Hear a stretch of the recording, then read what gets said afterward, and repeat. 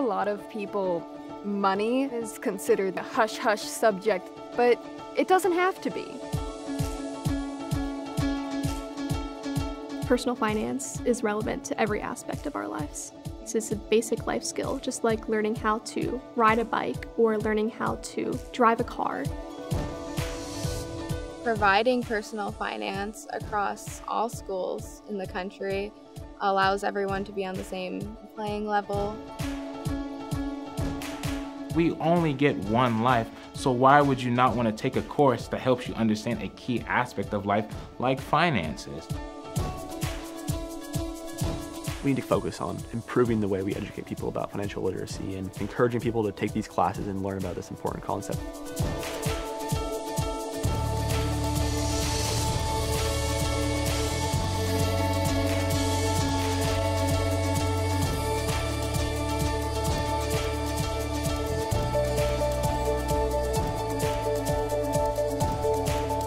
My name is Naziah Osai, and I graduated from Parkdale High School, a part of the illustrious class of 2020.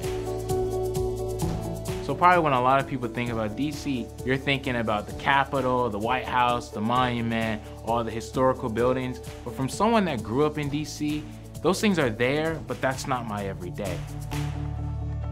A lot of people in DC, they're suffering from the rent hikes, the gentrification going on there, and the monument isn't saving them from that. There is a strong sense of the haves and the have-nots in DC. And the part of DC that I grew up in, you see people that are just trying to make it to the next month. We're here at Parkdale High School. We're in Prince George's County, Maryland, in the small town of Riverdale. And this neighborhood is predominantly lower middle class to middle class. We don't have a lot of students who actually go to college and get all the way through it. There wasn't a lot of people, as some would say, had a silver spoon where their family took care of everything. Essentially all the friends that I had growing up, we all had jobs. We all see it. We see our parents work. We see how our parents feel when they get the paycheck and then they get the bills and they have to start doing their own different equations to make sure that they have enough to eat, to enjoy life, and still always seem to have more month than they actually do have money. I met Naziah as a junior in high school. He was put into my elective financial literacy semester class. And I saw my schedule, financial literacy for teens. I'm like, what is financial literacy for teens? What is this? He was one of those that kind of looked at it like, okay, what can I transfer out of here and go do? A lot of young people aren't thinking about the future right now because, we're young, we're partying, whatever. And I told him on the first day, you've been in school a really long time. You've learned a lot of stuff. And when you leave here, you may never quote Shakespeare. You might not ever use the Pythagorean theorem, but you are going to use every concept I teach you in this class every day for the rest of your life. Naziah took that really to heart, and he stuck it out. He stayed in financial literacy. And I took the class, and it was like, it was the most important class I had taken in all of high school because it actually translated to the things I was going to eventually face and the things that I was already facing now in my life. Until my junior year of taking the financial literacy class, had nothing to do with finance. Ever since then, I've gone full pedal to the metal. Of August of 2021, I started an Instagram page called That's Clearly Wealth. But your financial goals, that's still happening. You still need to get those done. You still need to achieve them because you plan on being around. You are your biggest financial bet. I create shorts about the different financial knowledges I've learned in my life, but also have applied in my life. How do you make sure that you don't spin the bag faster than you actually secure it?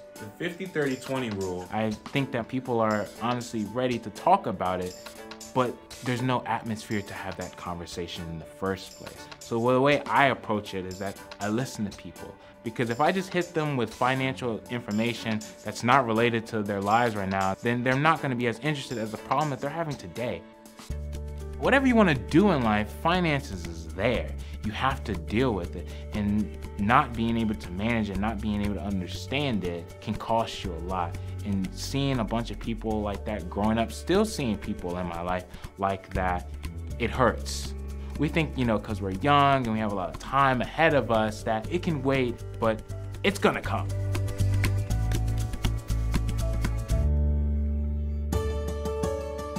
My name is Ella Gupta.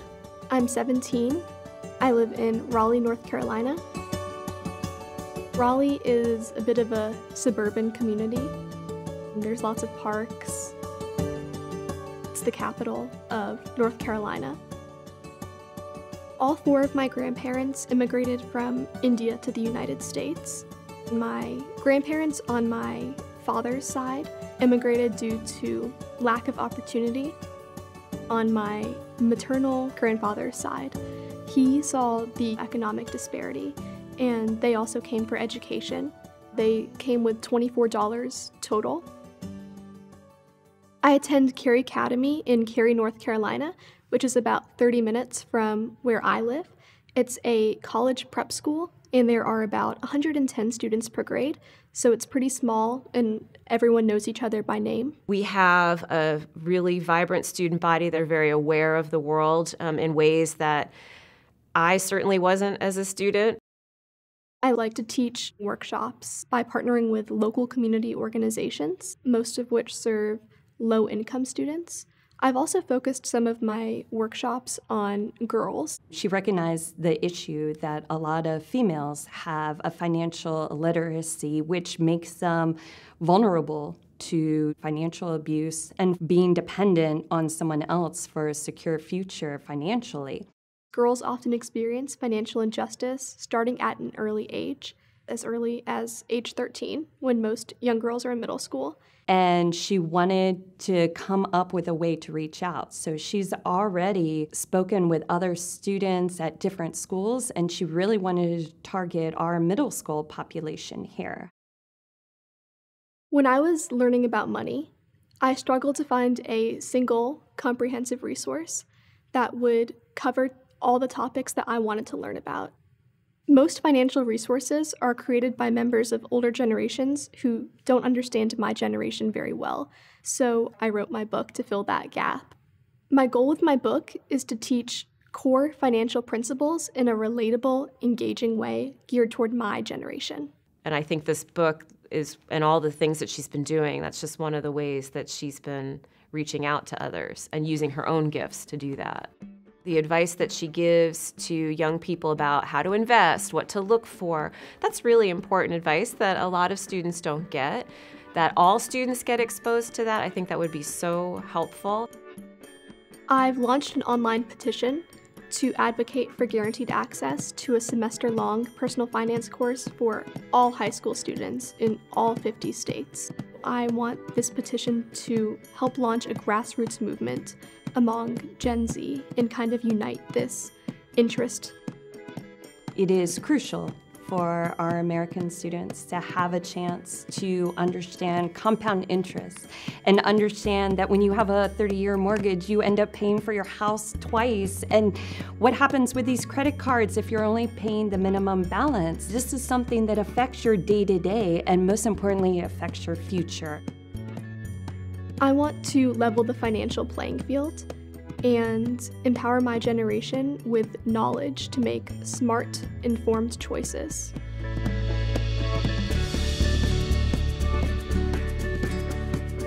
My name is Olivia Wall.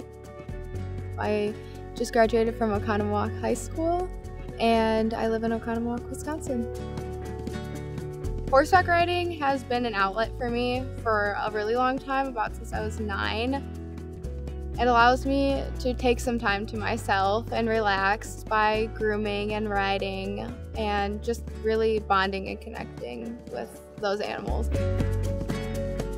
One of the slogans of Oconomowoc is life comes naturally here. We have a lot of trails, a lot of lakes, beautiful lake country area. We have a lot of small local businesses that help our local economy flourish, and that's part of why personal finance education is so important for students here.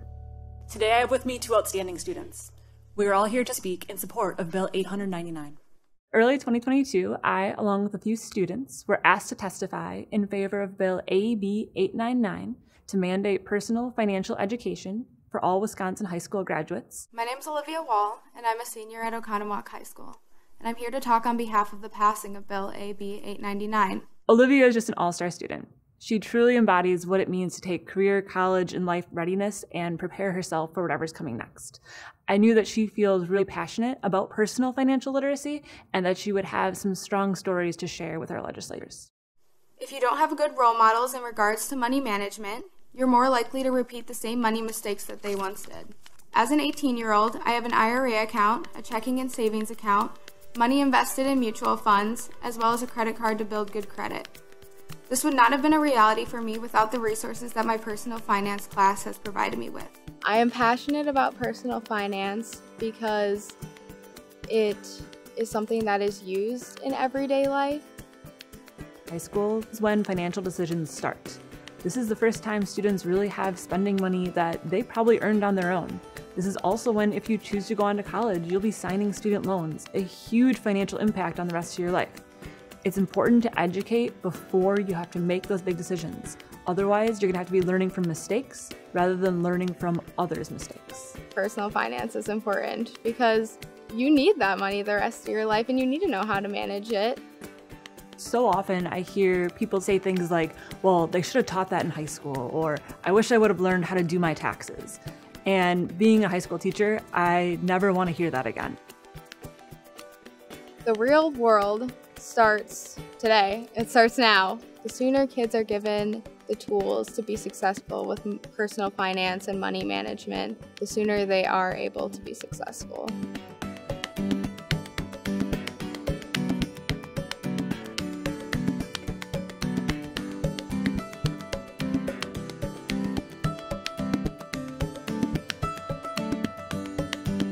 My name's Jacob Diepenbrock. I'm a recent graduate of Glacier Peak High School just north of Seattle. I love the outdoors. I love mountain biking. I live in a great state to do that. When I was pretty young, my grandpa, who worked at a bank for about 20 to 30 years, he had access to a lot of coins when he was younger working as a teller, which led to me developing my coin collection. He worked with me for countless hours to build it out, and he started to talk with me a little bit more about it. We started to kind of talk about stocks, talk about the financial news, and from there, he kind of gave me some tips, some books to read that I began to pour into. It definitely kind of, I guess, skyrocketed my interest in that area. I've been learning a lot about investing and about the whole investment industry, and I realized that I might want to pursue a career in here, and I know that other people at my school had an interest in investing and stuff like that as well. So in 2019, I started the Young Investors Network right after my school closed down for COVID. And then we'll have 2 more speakers, again a Q&A portion for each one. There wasn't a lot of organizations like this at the time. There were a few organizations that were run by people who were much older, who had much more experience in the investment industry, but there wasn't many organizations that allowed people who are the same age to kind of work together. Young Investors Network educates young individuals, students, high school students particularly, on financial literacy and also fiscal responsibility. What we do is we put on a lot of events with more locally facing speakers. Young Investors Network was really focused on bringing in speakers from a variety of different experiences. Speakers like CCO of HP, CTO of Azure at Microsoft, CEO of Eddie Bauer, some really exciting speakers that have been able to share a lot of valuable insight on how they got to their positions. For about the same reward, you end up taking twice the risk, which as any investor is going to tell you okay, don't make that investment then. My friend encouraged me to try something new. I don't know a lot about personal finance and investing, so it's been really interesting kind of getting a taste into this world. Being able to just listen to these speakers, speak to them afterwards, and then also meet with other students who are kind of interested in a business or tech route and see all of our interests come together.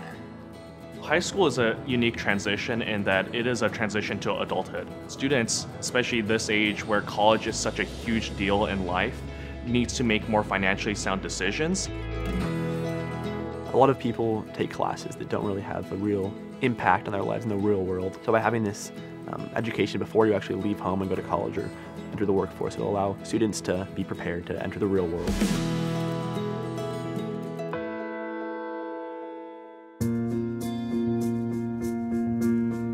My name is Jasper Carter. I'm a high school senior. I live outside of Santa Fe, up in Glorieta, with my mother and my sister. Santa Fe and New Mexico as a whole, it's generally seen as this sort of desert but there's life everywhere. It's beautiful, it's sunny, there's loving families, delicious food. There's a lot that I love to do. I love to write, I love art, drawing, theater. I kind of learned the value of financial literacy like several years before taking the class. I think it was when my dad and mom first divorced. Money was really, really tight. For that time, we were actually under the poverty line, and oftentimes it would be really scary. It would be scary to, would we have food? Personal financial literacy knowledge could have helped us, starting with learning how to budget. It could have been a lot better. I want to share that with other people. I want other people's situations to be able to be better. My high school, Capitol High School, it's one of the biggest high schools here. It's got a lovely family feel. Everyone's really close, and it's a really supporting environment too. Jasper is the epitome of a student who has intellectual curiosity. Jasper likes to delve deeper into subjects and is not satisfied with just what's in the textbook. We read some really interesting books, and we did a lot of personal finance education, which was how I got interested in it in the first place. And she was just teaching it all in a way that made us really understand how important it was. Jasper has exceptional writing ability. So I and another teacher encouraged Jasper to take an internship with our local paper, the Santa Fe New Mexican. The very first article they wrote was about personal finance. Integrating personal financial literacy classes goes beyond just teaching students valuable life skills. For New Mexicans, it could be extremely important to aid the break from systemic poverty. I was really motivated to write it because throughout learning from my own personal financial literacy class, I was also learning how kind of sparse the knowledge is. My experience in classes taught me financial skills even my mother doesn't have. I learned how to take responsibility with money, better avoid debt, and budget my income. I was literally blown away by that because as a teacher, you don't often think that you have an impact on your students, but when I read it, I realized that they really got it. A lot of people in New Mexico are under the poverty line, and they need to know how to give themselves the best shot at life. The ripple effects of this class are far-reaching. They are going home and having conversations with their parents.